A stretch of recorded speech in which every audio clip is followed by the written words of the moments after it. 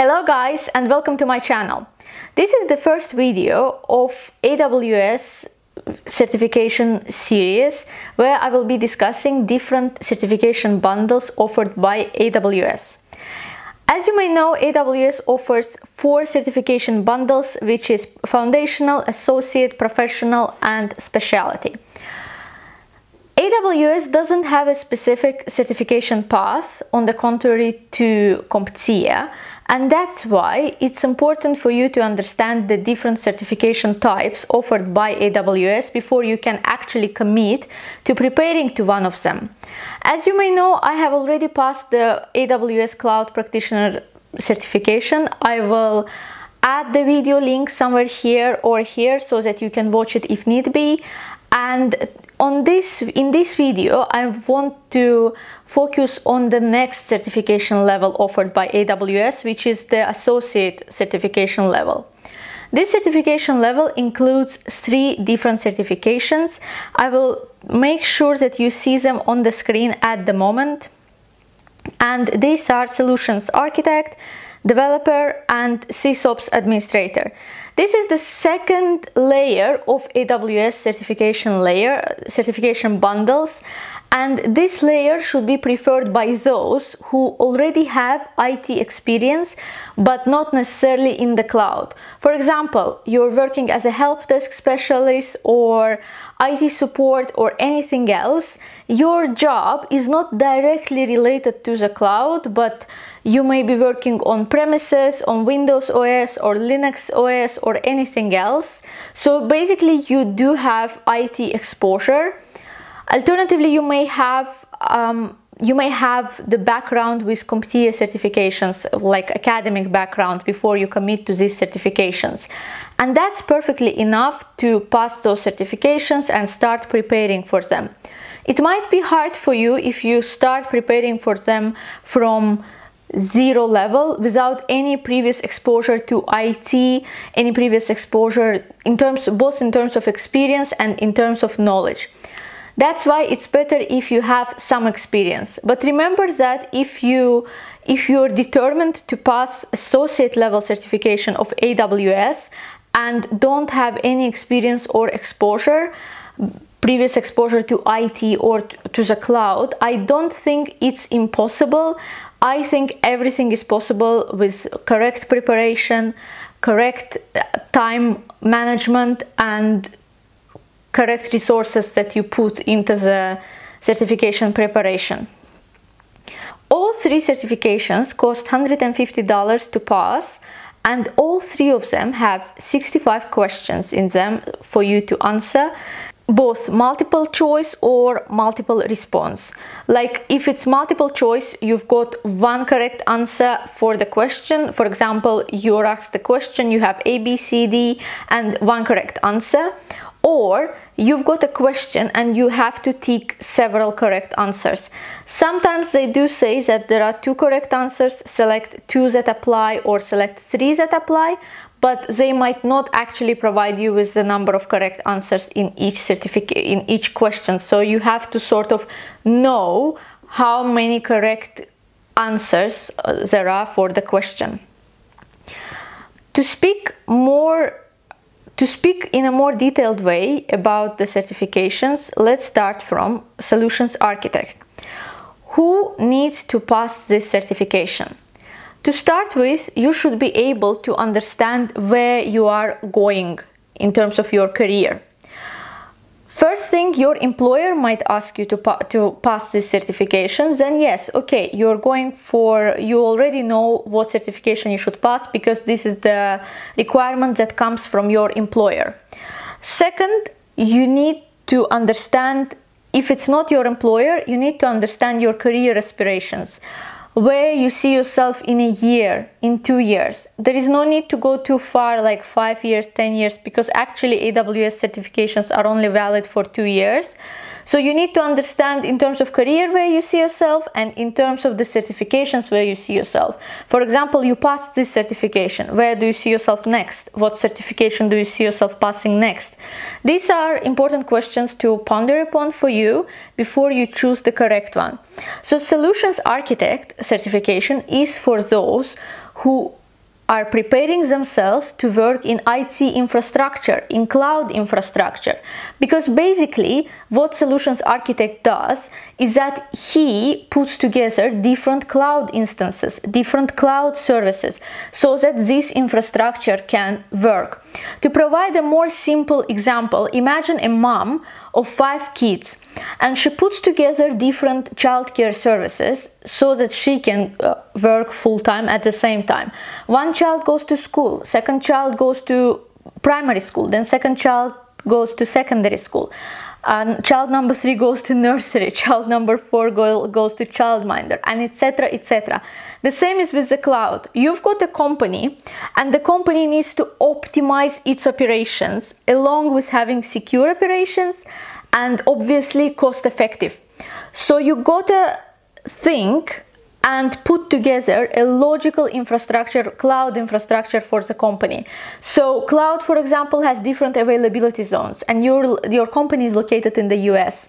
Would it really be necessary for you to have availability zones, instances in availability zones that are outside or far from US? No. And you're putting together different cloud services. You're always on the lookout of innovations in the cloud. For example, AWS is not only the instances that companies can put their data on or archives on, it offers much more services, such as API calls, developer-related tools, and etc. And as a solutions architect, you need to understand what the company's needs and match them with the offerings that cloud is providing. At the same time, ensuring that there is security present and cost effectiveness. Based on your company, of course, you might look for other important factors as well. For example, some companies may prefer to have low network latency. Other companies may prefer to have something else, but normally, most commonly, it's security and cost effectiveness.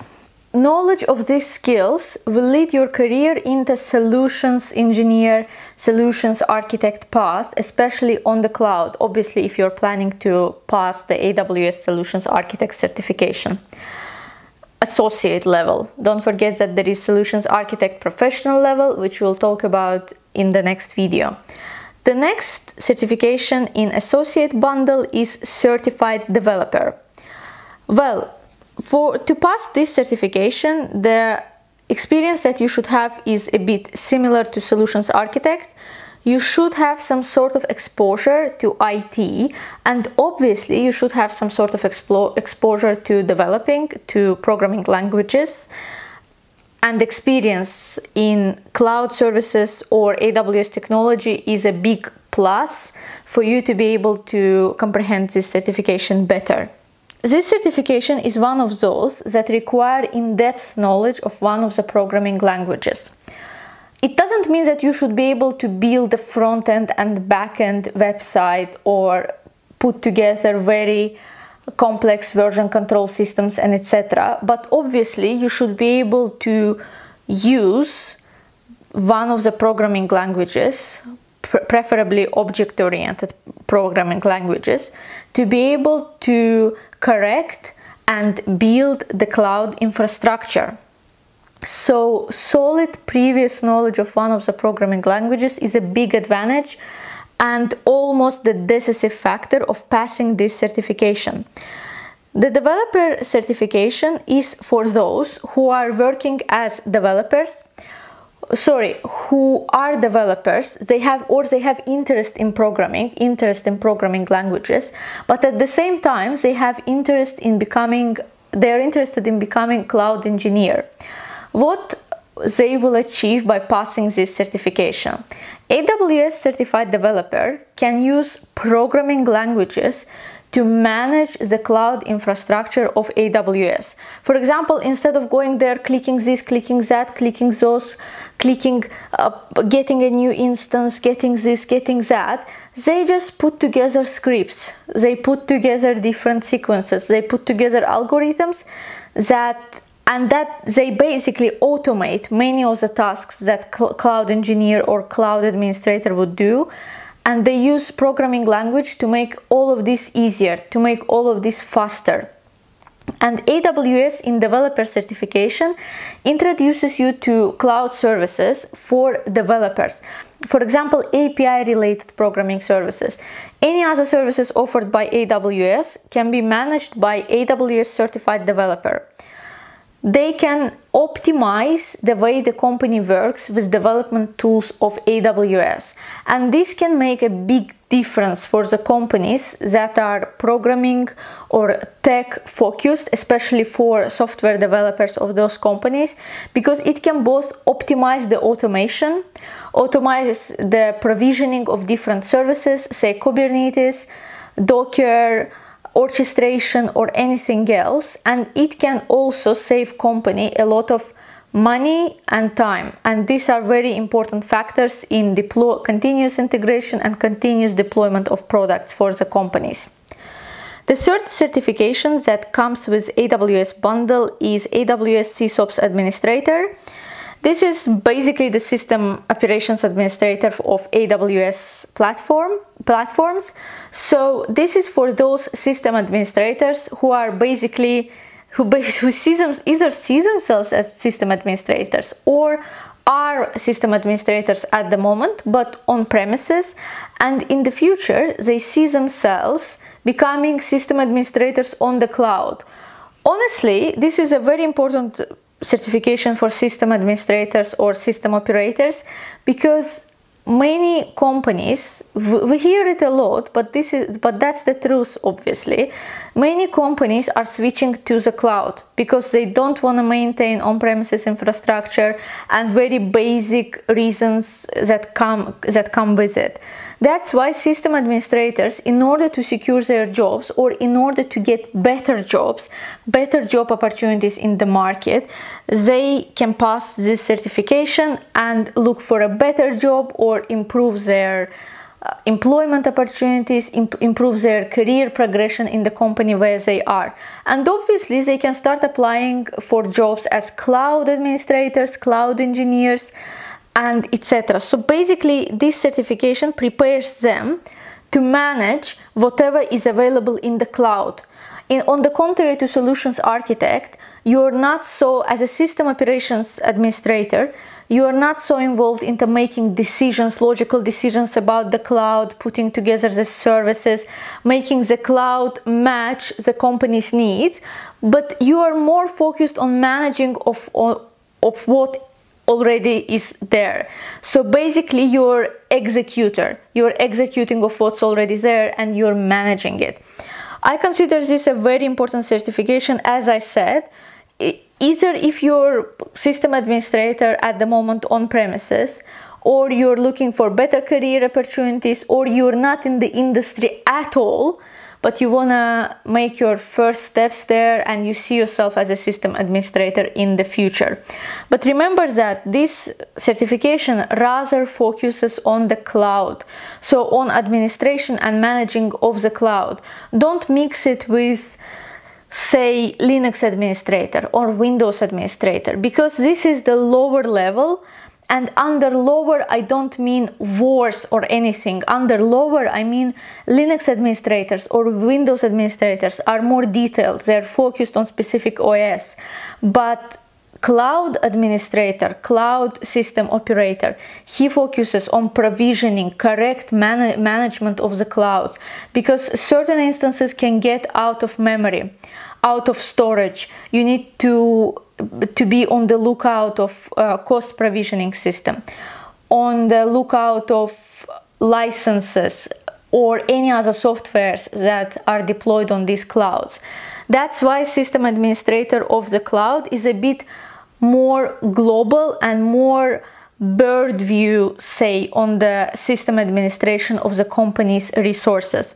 But on the contrary to someone who works on premises, as an on-premise administrator, you are not dealing with infrastructure servers, with Ethernet cables, with switches, routers. So everything goes to the cloud.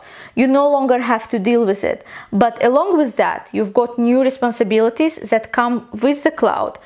and the ones that I basically listed for you just earlier, where you have to be able to be on the lookout of the cloud instances, cloud services, so that they offer high availability and they are always ready to meet companies' needs. These were the 3 certifications offered in Associate Bundle of AWS.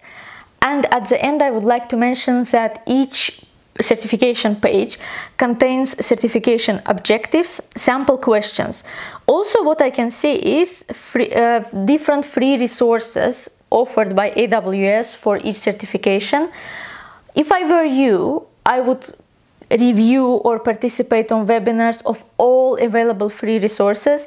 Whether you go for something that you have to pay for or not, this is your decision, but certainly and most certainly take advantage of anything free that is offered for each certification. I will see you in the next video about professional certification bundle offered by AWS, and please don't forget to subscribe to my channel. If you want me to pass more certifications so that I can then talk with you about them, explain what I experienced on the certification and have a better idea of certifications, please subscribe to my channel so that the channel grows and I obviously have more resources and I am more motivated to invest into the channel and go further down the certification path. Thank you very much for your time and see you soon. Bye!